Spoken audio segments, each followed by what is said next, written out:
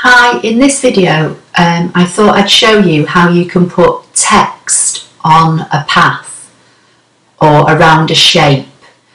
Basically, to put text like this round a circle or within a circle, it's called putting it on a path. And I'm going to show you how to do that in Inkscape, because at the moment there's no facility to do that in ScanNCut Canvas.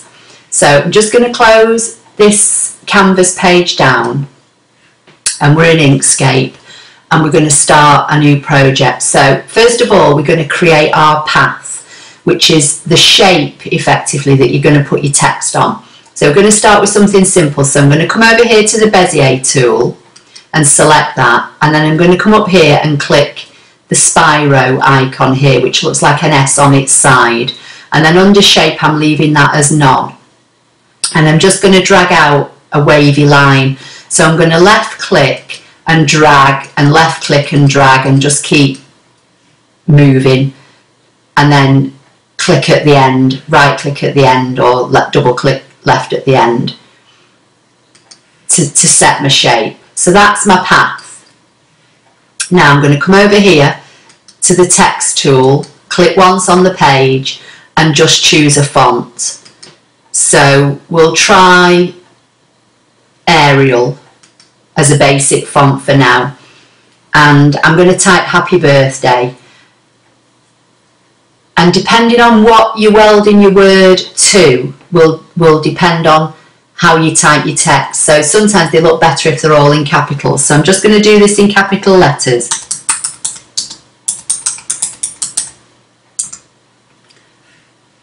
And hit select.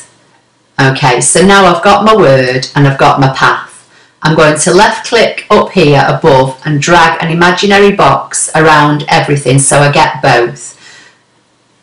And then while I've got both selected, I'm going to come up here to text and click put on path. And you can see that's put the words on the shape. Now, these words and this path are connected. So if I just click anywhere on the page to deselect, and if I click on the path and hit the backspace or the delete key on my keyboard, you'll see what happens, because they were connected. So to make the words stay in the shape, we have to do something else. So I'm going to go back and undo. What you can do from here, you can stretch out the word if you want, or if you click on the path, you can alter the shape. So if you're not happy or you want more bend in it, or you can move it backwards and forwards until you're happy with how you want the shape of your words. Okay, now you select the path, you select the words, and what you have to do to separate these two is come up here and go to path, object to path. Now you can select the word, the line, the path line, and you can move it away, and you can either use it again or hit delete, and this time the words will stay because you selected the words and you did path object to path. So that's how you put text on a shape. Now if you wanted to keep this in this shape, obviously you'd need to cut it like that and then transfer it to your work. So if it was vinyl, you could cut this in vinyl, weed away all the excess vinyl and leave these words like this in this shape on your mat, put transfer tape over it, lift it off and put it down where you want it, and it would be in that shape. If you wanted to use this on, say, a scrapbook page, you would do the same thing. You'd cut it in card or paper, whatever you want to cut it in, take away all the excess paper or card from around it, and get something like very low tack masking tape. Rub the masking tape. You might have to put a few lines of masking tape over your word, and then peel that away, and that will transfer all these letters in this shape onto your masking tape, and then just put the words down onto your scrapbook page. And obviously what you'd need to do is, before you put it down, turn it over and put some glue on the back of each letter. Then put it down on your work, make sure you rub it down properly, and then peel away your masking tape very gently, and it would leave your text in that shape. The only other option is to just type your word and position your letters yourself, but that defeats the object really, so you might as well do it that way. Okay, so now you can put your text and weld it to a shape. So let's just go back to our Bezier tool. This time we're going to click the first icon against mode and make sure we've got none here. And I'm going to left click and let go and drag out a shape. And left click and let go, drag out a shape. Now when I get here, I'm just going to double click to join that up. Then I'm going to use the select icon to deselect this shape, and then I'm going to come over here and hit the text button, and we'll do the happy birthday again.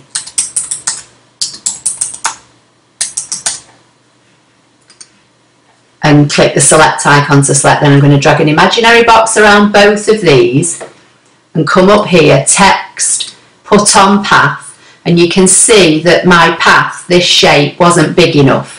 So if I just left click anywhere on the page to deselect and then choose my path and drag out, you can see that because they're still connected, I can drag out or alter the shape until I'm happy with how they look. Then we're going to double click at the beginning of the word to bring up these icons again, and we want this vertical shift, and I'm just going to keep pressing on this up arrow until these letters move down so they overlap the top of this shape. There you go, they're overlapping. Now I'm going to use the select icon to deselect, drag an imaginary box around everything, and then I'm going to go to path, union, and they will weld. So if you want to remove the path, as we did in this first step here, you have to select your letters and go to path, object to path, and then you can select your path and delete it. If you want to weld your letters to your path, you need to double click at the beginning of your word, use the icons that will appear up here, the kerning icons, and bring your words down, and then select everything and do path union. I'm just going to come down here and right click on here and put a fill on this so you can see. So that's another option. And then now I'm going to come up here and I'm going to select the circle. I'm going to hold the control key down and drag out a circle. And then I'm going to come over here to the fill. I'm going to right click on the fill and remove the fill just for now to make it easier to see. Then I'm going to come to my text tool. I'm going to type my happy birthday again.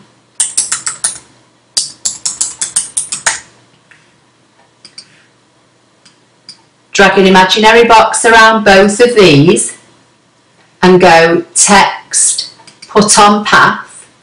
And then if I want the words to come more around the circle, I need to left click to deselect, left click on the circle only, hold the control key down and drag the circle in to make it smaller until I get the look that I'm looking for. And don't worry about it being smaller because you can always resize it in a few minutes. And that looks about right. So I need to left click on the page to deselect. I've got to select the words this time. And then what I need to do, I need to double click at the beginning of the word, which is in the front of the H here. So double click in front of the H. That brings up the kerning boxes again. Left click on the up arrow of the vertical shift so that I get the letters coming down over the circle. And you can see they've overlapped there. Then drag an imaginary box around both. Just going to try that again. There you go. Drag the imaginary box around both and go path, union. and they've welded. And if I come over here and right click on fill and fill it with black, you'll see. So that's another option.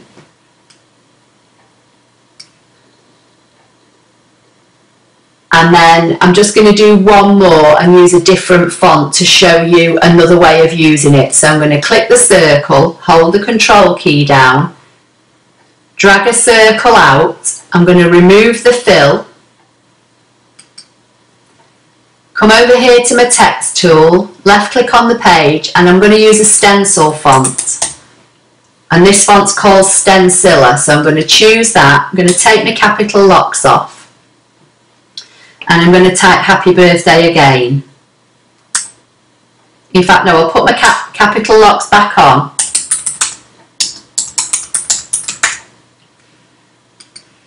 I'm going to bring this over here just so it's nearer the circle. Drag an imaginary box around both. Go to text, put on path. Click somewhere on the page to deselect. Click my circle, hold my control key down, drag the circle in until I'm happy with how it looks. This time I want to separate the two, so I'm going to select my words and come to path, object to path, then I'm going to choose the circle and hit delete or the backspace on my keyboard to get rid of it, and that's left me with my words. Now I'm going to come over here, click and select another circle, hold my control key down. I'm going to drag a circle out until it's bigger than the words. And that looks about right. I'm going to drag an imaginary box around both of those, come up here to the align icon and use centre and vertical. Make sure you've got selection chosen here, and centre vertically and horizontally, and that puts the words centrally inside that circle. Now I'm just going to left click on the page to click on the circle. You can see down here it says it's an ellipse, and I'm going to click on the words and you can see it says it's a group. So this might not to show you, and then if it doesn't I'll show you how to rectify it. Going to drag an imaginary box around both. In fact, I'm just going to choose the circle and I'm going to make it red just to make it easier to see on the screen. And while the circle's selected, I'm going to send it to the bottom. So I've got a filled circle on the bottom and drag an imaginary box around both of them. Come to path, difference, nothing's happened. Try path, exclusion, and nothing's happened, and it's because the words are a group. So I'm selecting a group here, come up to object, ungroup, and I don't know if you can see on screen, but you've got little bounding boxes around each one of these letters. If I left clicked on the D, you'll see it, they're all okay, so they need to be individual letters. So we're going to try again. Drag an imaginary box around both and come up here, and we'll try difference first of all and see if it works. It doesn't, so we need exclusion. So path, exclusion, and that's now stamped the word out, if you like, in my circle. We can select the circle, click it again to get the rotate handles, and we can rotate it round just so it reads the right way on screen. And I used a stencil font because this will be exactly how it will look. So if you cut this, this is how the words will look. If you use a normal font to do this, you'll sometimes, if you've got an O in your word, you'll have an O. I'll just type an O so you can see what I'm talking about. And I'll change the font to Arial.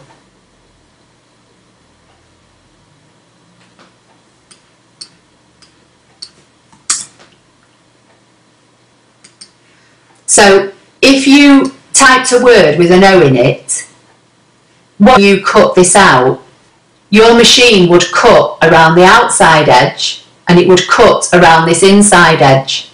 So really you'd end up with a big hole. So if you're going to use something like this and you want the words cut in the middle, you're best using a stencil font.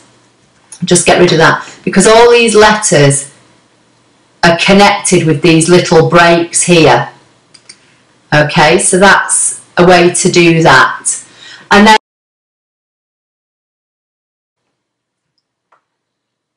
so you can put your words, your text on any path really. Just play around with it, choose different shapes, you know, draw shapes, draw straight lines, wiggly lines, zigzag lines, whatever you like.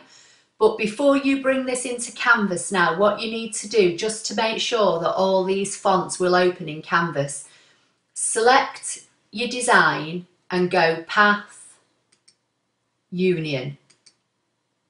And just make sure you've got a fill, because sometimes when you're doing this, you might not have a stroke or a fill, and when you bring them into Canvas, you can't see them on the screen. So just make sure you've got at least a stroke or a fill.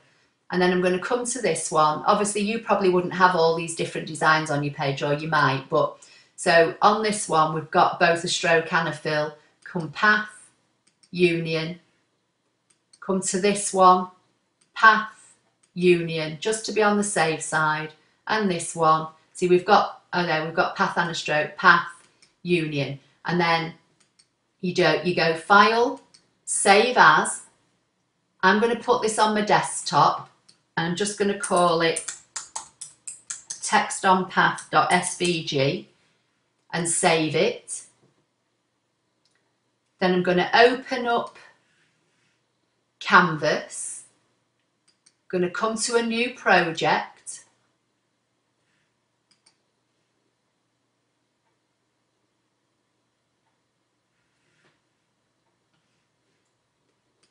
Come here and choose Import SVG. Click on Choose File.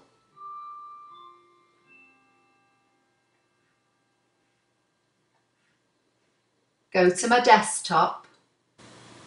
Okay, so here's my file opened in Canvas now. Now, I had 4 designs on my Inkscape page, and it looks as though there's only 3 here, but one of them is very faint at the top, and it mustn't have had a fill line properly. So I'm going to select this one, and you can see that's one shape. Going to select this one, and you can see that's another, and I'm going to select this one, and you can see that's another. And then up here, I'm just going to zoom in, there's another one, and it's very, very faint. And if I click on these letters, they're individual letters. So I'm going to drag an imaginary box around everything and right click and select group, and then I'm going to come up here to properties, and you can see there's no stroke and no fill. So I'm going to click on the first one and fill it with black, and click on that one and fill it with black, and you can see they're there now. So when I zoom out, I've got the 4 designs that have all opened from Inkscape in Canvas. And then obviously all as you need to do then is save your project, give it a name up here, save it using this icon here, and then you can download your design to a USB stick and put it on your machine and cut it. And obviously once you're in here, you know, you can resize these however you want. Hold your shift key down and make them as big or as small as you want. You can add, you know, outsets to them if you want, you know, for matting layers and that kind of thing. It's entirely up to you, but I hope you found that helpful. Please like, share and subscribe, and I'll see you in the next video. Thank you.